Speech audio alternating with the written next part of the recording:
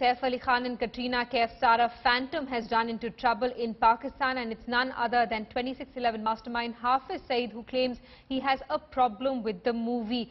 The JUD chief has sought a ban on Phantom, saying that the film will poison the minds of Pakistani public and will portray Hafiz Saeed as a terrorist. A Pakistani court has issued notices to the Federal and Punjab Government as well as the censor board, asking them to reply to Hafiz Saeed's petition. The terror mastermind has called the film a filthy propaganda against Pakistan.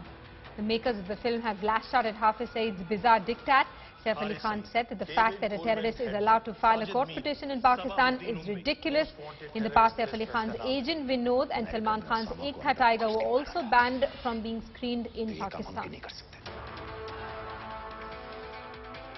The idea is not to show the country in bad light. I mean, I don't think it does show Pakistan in bad light. It's not against Pakistan.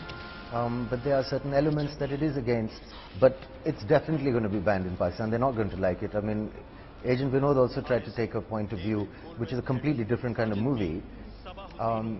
But these directors are sensible and sensitive. They don't want to take a stance saying, they're not relying on a kind of insane patriotism where you say that, you know, Pakistan's a bad guy.